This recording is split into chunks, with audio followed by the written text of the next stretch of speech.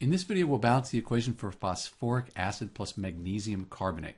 So let's count the atoms up on each side, and we'll use a little bit of a trick here to make it a lot easier. So hydrogen, we have 3 of those, and then I have a PO4, it's called the phosphate ion. We have a PO4 here, this polyatomic ion, and we have another polyatomic ion here. So we can just say we have PO4, it's one item, and we have 1 of them here. Over here we'll have 2 of them. We have Mg, 1 of those, and then CO3, that's called the carbonate ion. It's another polyatomic ion. We have a carbonate here, and we have a carbonate here. So we're going to call this CO3, and we have 1 of those. By considering these polyatomic ions as one item, and they really act like that in the chemical equation here, they stay together, that makes it a lot easier. We're not counting all these oxygens separately. So on the product side of the equation, we have 2 hydrogen atoms. Phosphate ions, we have 2, these 2 here. Magnesium, we have 3, and carbonate, we have 1.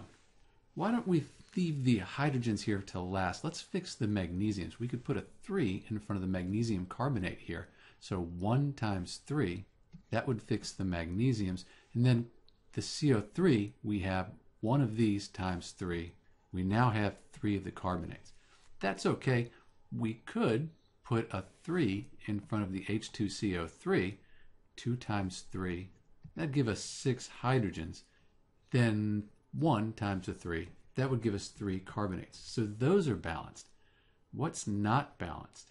It looks like our phosphates and our hydrogens. And this might work out well, because if we put a 2 in front of the H3PO4, 3 times 2, that gives us 6. The hydrogens are balanced. We have our 1 phosphate here, times 2.